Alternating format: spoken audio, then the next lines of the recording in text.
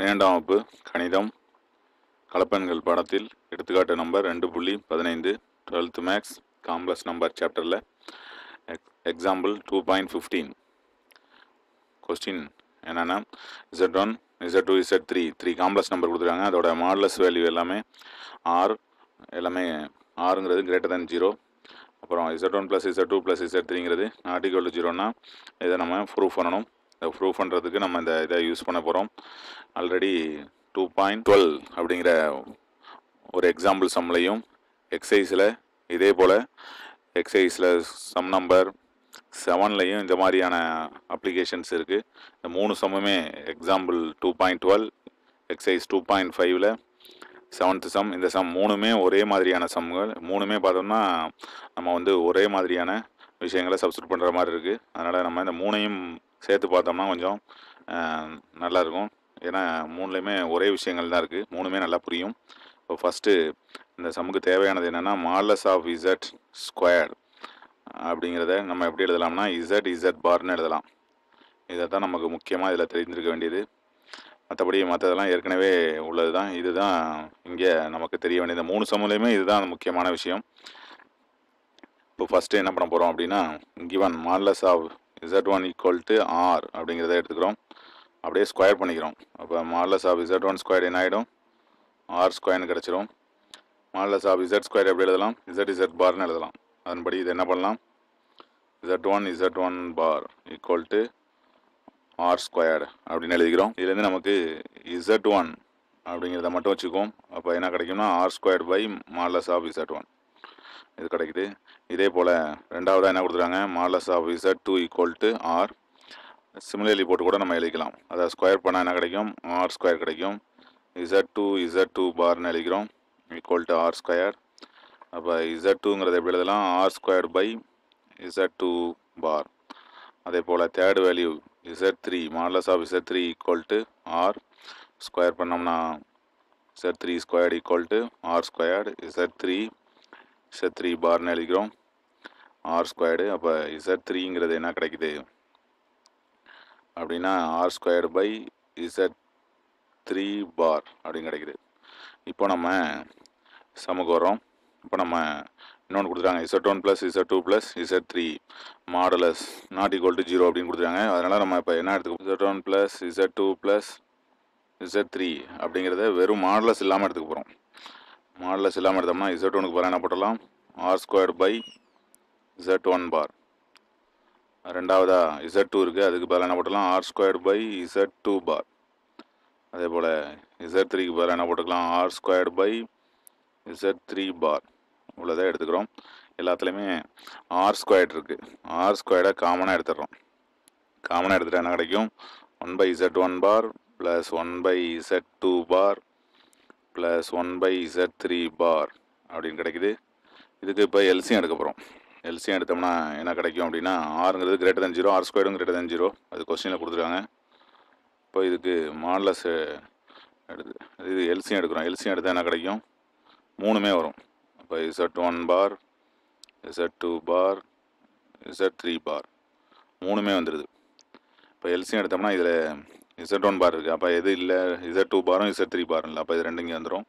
இப்போ Z2 பார், Z3 பார். அடுத்ததில் Z2 இருக்குது. அப்போ என்ன இல்லை, Z1 இல்லை, Z3 இல்லை, Z3 இருக்குது. அப்போ என்ன வரும், Z1 பார், Z2 பார் அப்படின்னு கிடைக்குது. இப்போது நம்ம மாடுலஸ் எடுக்கலாம்.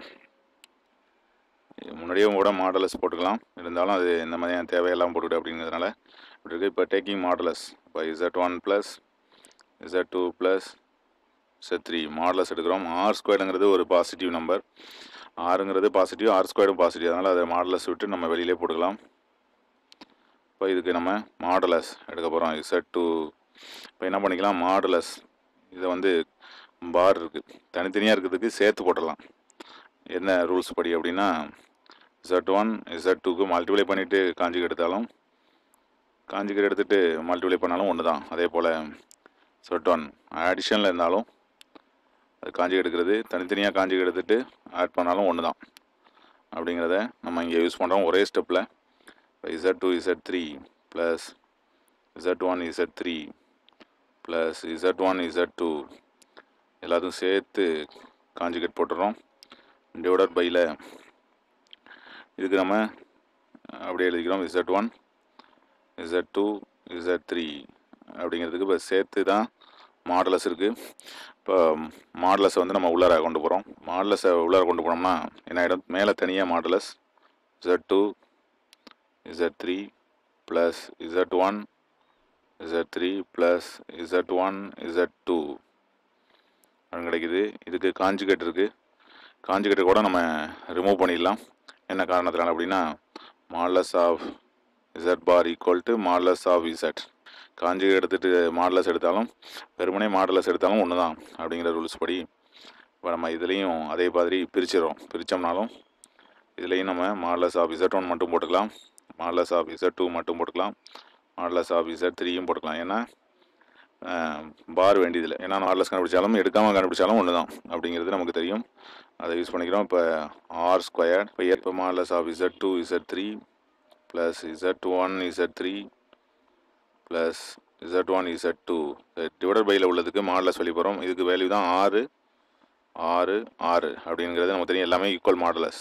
இதுதான் நமக்கு கொஸ்டினில் ஃபஸ்ட்டு கொடுத்துருந்தாங்க. இப்போ அந்த R²க்கு இந்த 2 R கேன்சல் ஆகிடும், ஒரு R மட்டும் மிச்சம் இருக்கும். ஈக்குவல்ட்டுக்கு அப்புறம் LHS சைடில் என்ன இருக்குன்னா Z1 plus Z2 plus Z3 இருக்குது. இப்போ நம்ம இந்த R இங்கே அனுப்பிடுறோம், அதை இங்கே அனுப்பிடுறோம். இதனால் நமக்கு என்ன கிடைக்குது அப்படின்னா R equal to modulus of இதை வரிசை ஆர்டராக எழுதிடுறோம். Z1 Z2 plus Z2 Z3 plus Z1 Z3 இதுக்கு சேர்த்து நம்ம ஒரே மாடலஸாக போட்டுறோம்.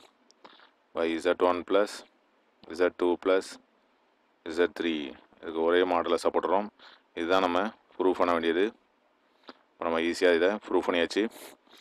என்ன பண்ணியிருக்கிறோம், இது R² 2 R கேன்சல் ஆகிடு, ஒரு R அந்த பக்கம் அனுப்பிட்டு அதை அந்த பக்கம் ஈக்குவல்ட்டுக்கு அப்புறம் இருந்ததை டிவைடட் பையில் கொண்டு வர்றோம், சேர்த்து ஒரே மாடலஸாக போட்டுறோம். இதுதான் நம்ம சம்மில் ப்ரூஃப் பண்ண வேண்டியது. Z1 Z2 Z2 Z3 Z3 Z1 divided பையில் Z1 plus Z2 plus Z3 equal to என்ன ஆறுன்னு சொல்லிட்டு நம்ம ப்ரூஃப் பண்ணோம். அதை ரொம்ப ரொம்ப சிம்பிளாக ப்ரூஃப் பண்ணியிருக்கோம்.